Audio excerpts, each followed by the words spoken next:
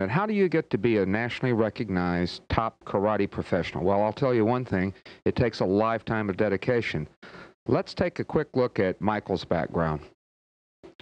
Michael's career is no exception because it started over 28 years ago in Washington, D.C. And as a competitor, Michael earned 50 international and regional championships in fighting, and in forms, and in team fighting, and even in demonstrations and breaking competitions. While he was in Washington, Michael taught at 30 locations, supervised over 3,000 students. And as a member of the Tang Soo Do Association, he was a chief instructor to over 300 black belts.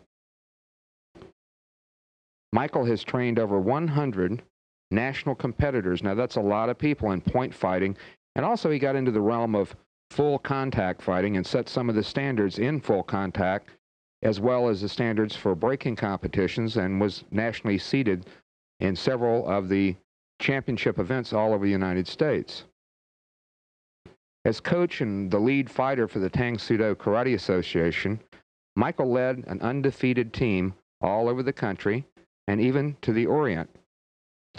But not only has Michael worked with men, he's been the coach and trainer for some of the finest women competitors in America, as well as junior black belts.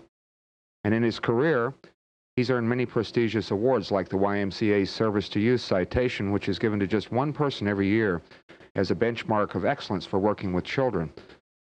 In addition to karate competitors, Michael has had the pleasure of working with celebrities and actors, and also has been selected to work with various units within the armed services, police departments, Secret Service, U.S. Embassy, and even correctional facility personnel. Michael has appeared on NBC's Today Show, ABC's Wide World of Sports, and was selected by Martial Arts Who's Who, which is a very prestigious award.